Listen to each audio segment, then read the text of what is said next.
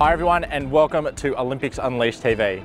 My name's Matt Denny and I'm a two-time Olympic discus thrower. I can't wait to show you all the excitement on this athletics episode of Olympics Unleashed. Today I have BK with me, the Australian team Olympic mascot. Now today we're out here in Brisbane at the Queensland Academy of Sport, also known as the QAS. The QAS support world-class athletes such as Ellie Beer, Henry Frayne, Liz Clay and Naa Anang, which you're all going to meet here on today's episode where we're going to learn about their journeys and what they do in their sport.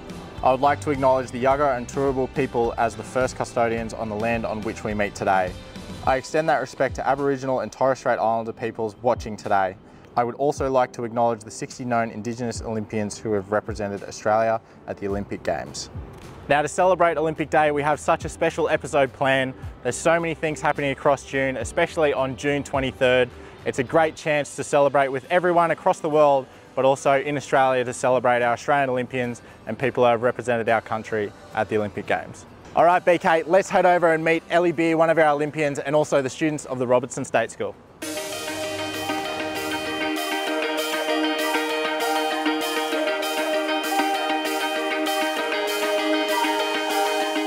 I'm here with Tokyo Olympian track athlete Ellie Beer. Hello, Ellie. Hi. Ellie, welcome to the show. Now, I want to know, you went to Tokyo for the 4x400 metres. How was that experience for you? Oh, you know, one word to describe it was just amazing, to be honest. I got off that plane and I was just like running around, just loving life. And then I remember coming down into the Olympic Village, and then essentially when I first saw all the flags and then all the buildings, all the different countries, it was just phenomenal, hey. It all just like sunk in. Yeah. And like I said, I was just fangirling ever since I got there, so no, it was really exciting. It's always a fun experience to start off your Olympics with a good vibe, and walking into the track and starting for the women's 4x4, what was going through your mind in your first Olympics lining up, and how did that race pan out for you? Was it what you wanted? Is it what you were thinking? You know, the most exciting bit, it was so good having all the girls there with me, because obviously I was both super nervous but also super excited as well. I was like walking with the girls, but as soon as I got out to that track, it just all sunk in, to be honest. Like, even though there wasn't a crowd there, the atmosphere was still there. Like, you could just kind of hear, like, as soon as you go in there, like, just all the cameras and everything. It was just all so new to me. And I remember getting out onto that start line and essentially just thinking, Els, just go and have a go, hey? Let's just go, let's have a crack here, hey? Because, you know, it's your first Olympics. I remember grabbing that baton and I was just like, let's just go. Let's just see how we're gonna go. And honestly, I got across, like I passed the baton to my other teammate, and I reckon I could go another lap. I was like, damn, I would so love to just keep running, hey. Yeah, no, I definitely don't think I'll be signing up for the 4x4 anytime soon, but I'm glad you went well at it. Now we have Robertson State School here to give us a challenge, and I'm no sprinter, Ellie, but I think we can maybe get this done. We challenge everyone at home to give this a go, whether it's at home at a lunchtime or with friends after school. Alrighty guys, are we ready to have a go? Yeah! Let's start with a warm-up. There we go. As fast as you can. So we're going to do some twisty ones. Does everyone know how to do backwards and forwards at the same time?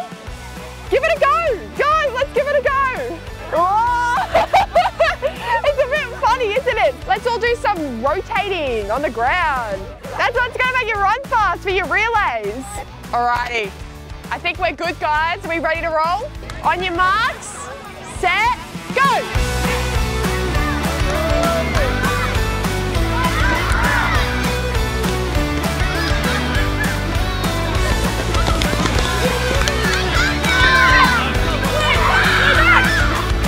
It's actually pretty fast, BK, not gonna lie.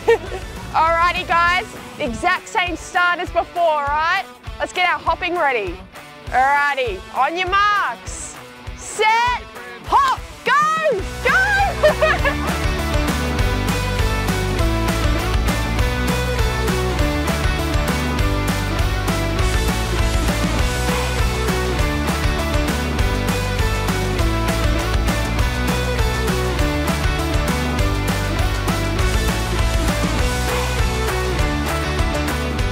Tell you what, that was so much fun, and I think a lot of those kids will be going to the Brisbane 2032 Olympics. Now we're going to go into a Q&A with Liz Clay, Henry Frayne and Naa Anang, where they're going to tell their incredible stories and answer some questions from the Robertson State School, and I know that we're going to learn a lot from them.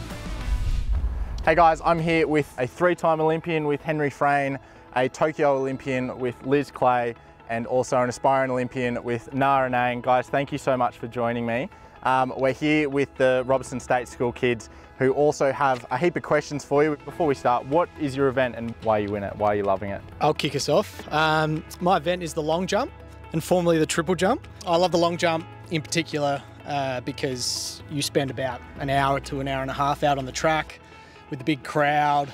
You can immerse yourself in the crowd, you can draw energy from the crowd, and you get 6 attempts to win the competition and to do a bit of showboating. Henry, what's your PB quickly for the kids, for both? So my triple jump PB is 17 metres 23, and my long jump personal best is 8 metres 34. My name's Liz and I do the 100 metre hurdles. My PB is 12:71. I ran that in Tokyo at the Olympics in the semi-final. And I love hurdles because it's such a good balance of everything. You have to be fast, you have to be coordinated, you have to jump, you have to sprint, you have to have good reaction times. And yeah, I think it's a challenge because you have to be good at all of those things at once. Hi guys, my name's Naa and I was formerly long jumper, now 100 metre sprinter and relay runner. I love long jump for all the things that Henry said, and also it kind of feels like you're flying for a little bit, so it's a lot of fun. And sprinting is so much fun because it's just over so quickly. You can just send it and then it's over. So I kind of like that aspect of it too. Okay, well, on to my next question. Naa, to start with you, why do you want to become an Olympian? Becoming an Olympian is like the furthest, it's the highest achievement that you can have in sport. So I really want to achieve it all. So that's keeping me going, and I know I have more in me. So I'll give next year a hot crack. Henry, what's your favourite thing about becoming an Olympian? Like, you've done it 3 times now. What kept you going back? What's your favourite thing about that title? For me, like, there's two tiers. Personally, you know, you can become an Olympian and then ultimately everyone wants to be an Olympic champion. And I haven't achieved that yet, so that's what keeps me coming back. That's why, yeah, I'm still here and still striving for Paris next year, and we'll see what happens. 4th time lucky? You never know. And Liz, you obviously made Tokyo for the first time, 2021. Yep. What was your favourite thing about getting named that year? I think it had been a long time coming for me, and I'd been through a lot of injuries and hard times throughout my career, and it was something that I always knew I could do, and that year I finally achieved it. I think the favourite thing about being an Olympian for me is that it will be with me for the rest of my life, and it's something that I will get to carry, that title, but also we're always striving for more, so definitely want to go again and go one further and yeah, strive to be champion. Alrighty guys, so Robertson State School has some questions for you. Let's start right down at the front. Who's got the mic? Hi, I'm Connie. I want to ask Liz, how has your career as an Olympic athlete helped you in life outside of sport? That is an awesome question. One of the #1 things I always tell people is that as an Olympian, as a professional athlete, you have to have things going on outside your sport to take your mind off it. So for me, that's graphic design.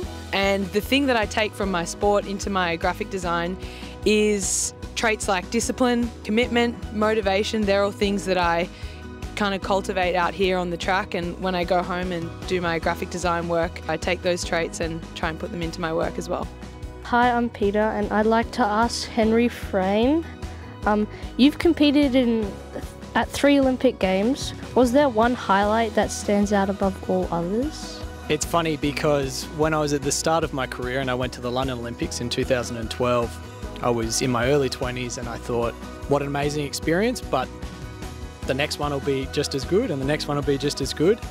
But to walk into a full stadium in London with 60,000 people, I think just that first moment, truly becoming an Olympian, was the most special for me.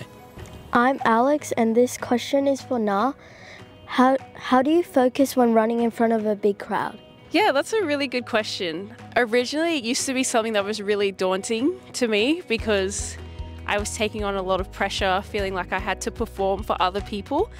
But now that I'm a bit older and have a bit more experience, it's something that I really enjoy, and I really just feed off the energy and realize that each race is such a gift, it's such an opportunity, and everyone that's watching wants you to do well in the most part. So just knowing that, yeah, you're there and you've worked hard and you just get to enjoy what you've been doing. Hello, my name is Matthew and I have a question for Liz Clay. What has been your biggest challenge in your career so far? Good question, and good person to ask it to. I've had a lot of challenges throughout my career, and I think the obvious one is probably a couple of injuries that I've had, namely the one that I've just been through. I broke my foot really badly and I had to have 2 surgeries to get it fixed. But it's probably also been the most rewarding thing that I've ever been through. I've learnt so many lessons about myself. I've learnt so many lessons about my sport and my training. So although it's been a challenge, I think it will be the catalyst for maybe the best couple of seasons that are coming up. So thankful for it. Hi, my name is Serena and I also have a question for Liz. So we know that Brisbane is holding the 2032 Olympics here, but what does it represent and mean to our generation and the ones to come in the activities and experiences they can participate in to achieve their goals and maybe becoming a hurdler or any professional sporting person? Great question. Serena, that is a good question. Liz is panicking now.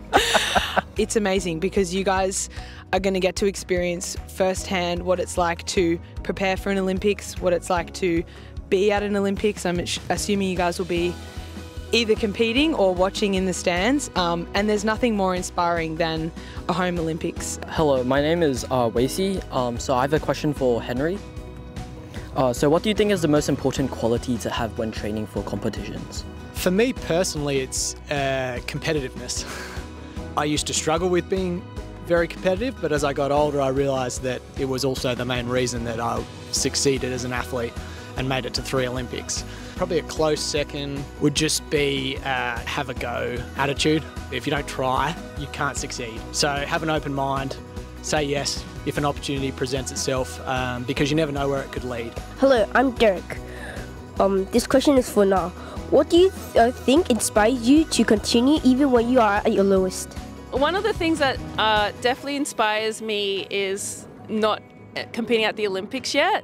It's the only major championships I haven't done. I've done World Relays, I've done Com Games, I've done World Champs. So it just feels like it's the last box I want to tick. And one of my favorite mottos is never quit when you're low, because it's so easy when things aren't going well to be like, oh, I'm just going to give up. But I keep going, and yeah.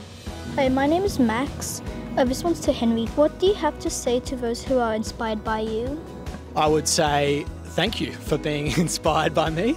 I'm glad I inspire you. You know, I hope to inspire people, and get out there and have a go, because I very much believe that hard work comes out on top over talent, if talent doesn't work hard. If you're committed and you work hard, often you'll be able to achieve your goal.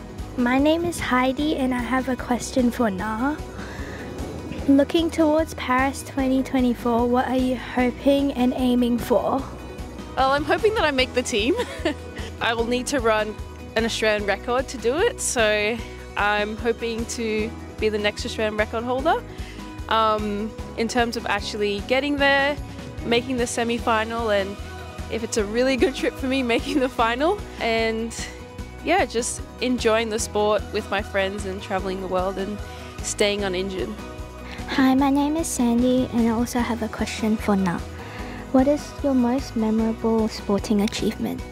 I would say my most memorable sporting achievement was in 2019. We just decided for fun that I would do 100 meters. It wasn't something that I wanted to pursue. I was really enjoying being a long jumper, and the sprinting was something that was a surprise. And in that year I ended up lowering my PB significantly and becoming the first woman to win nationals in both the 100 meters and long jump. It was one of those achievements where I was like, wow, I set out to do this and I actually was able to do it, and I PB'd in both events. So that was really memorable for me. I have a question for Liz Clay. You made your Olympic debut in Tokyo. How was that experience for you? Making my debut was probably like one of the best weeks of my life, I think. Something that I'd worked for, you know, over 10 years. There wasn't a crowd in Tokyo, but it didn't really matter. I was just so happy to be there. And I think the best part about my debut was when I walked onto the field, I felt that I was in the right place and that I was prepared and I was ready to run as well as I could. There was nothing stopping me and I really felt quite at home. I'm Shirley and I have a question for Naa. What is the hardest part of your sport? Ooh, that's a great question. I think there's two really challenging parts. I feel like the mental side of it is really challenging and then the physical side as well. So with the mental, it's so laid, you know, you have to come out here almost every day, give your best. Some days you're just not feeling it. There's a lot of sacrifices you have to make to be there. And then the physical side, we've all kind of touched on it, is being injured. It's the watching your friends go off to the Olympics while you're doing rehab, or, you know, coming out to training and feeling really good and then pushing it too hard. And yeah, there's lots of things that make it hard to be an athlete. I could go on forever, but the reward outweighs all of the hard challenges. Alrighty guys, thanks so much. Liz, Henry, Naa, thank you for joining us, and thank you to the Robertson State School for asking so many great questions. I know I learnt a lot and it definitely re-inspired me on why I love being Olympian and hearing the different stories from all of you guys. So guys, can we get a big cheer for everyone, and thank you to our Olympians for their questions and answers today. Now we're off to answer some questions and hopefully I get them right with Eli and Raina. Hey guys, I'm in the QAS gym here where myself and many of the other athletes get to train. Now I'm here with Raina and Eli from the Robertson State School. They're here to ask me a few questions. Guys, let's have at it. How old were you when you first represented Australia? I was 16 turning 17, so that was World Youth in 2013. If you weren't an athlete, what would you be doing? I think if I was to do anything other than discus, I'd probably try and get into golf or photography. I love photography. What is the best thing about going to the Olympic Games? The thing I always love about going to the Olympics is when you walk through into the village and you get to meet all the other athletes, you're automatically friends because you respect each other for what you've done and how you've got there. How do you motivate yourself to keep going on all the training? For me, I think it's more about discipline than it is motivation, because motivation comes and goes, but discipline always stays and keeps you consistent, and that's how you really become a successful Olympian, is by being consistent and always rocking up no matter whether you feel good or bad. Do you ever get homesick while you're overseas? Yeah, all the time, especially now that I'm older. Last year I travelled for 4.5 months, so that became pretty difficult by the end. What food are you good at cooking? Can cook a pretty solid steak, and my favourite meal, which is chicken pesto pasta. Which famous actor would play you in a movie about your life? I wish I could say Brad Pitt or anyone like that, but I think Jason Segel from Forgetting Sarah Marshall and How I Met Your Mother, definitely. How do you control yourself when you're nervous? For me, if I'm nervous about it, it means that this is important to me, and it's more about know that it's there and just step into it anyway. What was your favourite movie? Favourite movie would probably be Coco from the Pixar films, but any kid film is pretty fun for me to watch. It makes me feel less old. How much training do you do each week? Depending on the type of year, but if it's like off season, usually I'd do 6 days a week, which would consist of 2 sessions a day, so about 12 sessions a week. You grew up in a small town. How did you get equipment and coaches to train you? That's a great question. So I grew up in Allara. I started with my first coach who was in Toowoomba, so it was a 45-minute drive just to get there. So they had equipment there, and then once I started to get better, I got support from Queensland Academy of Sport, and they helped me with getting discuses and getting gym equipment so I wouldn't have to travel as far to do most of my sessions. Do you have any pets? Yeah, so I have 2 cavoodles, one named Sadie and one named Frankie. They love fetch, they take a while to get the ball, sometimes I might throw it too far and they don't actually bother going getting it, but my favourite trick that I've taught them is how to give you a cuddle.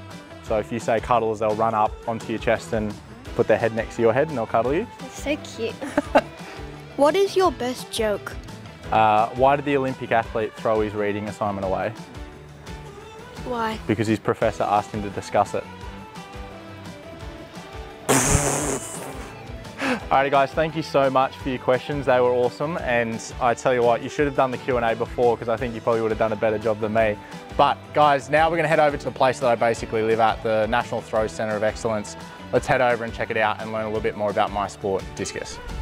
All right, everyone, we are out here at the National Throw Centre of Excellence, my best friend, the place I spend most of my time, and this is where a lot of discus, hammer, shot, and javelin athletes prepare for the Olympics and Paralympics. Now, I want to take you guys through it, so let's get into it. All right, guys, I'm here with Ellie. Ellie, I'm going to show you how to throw some discus today.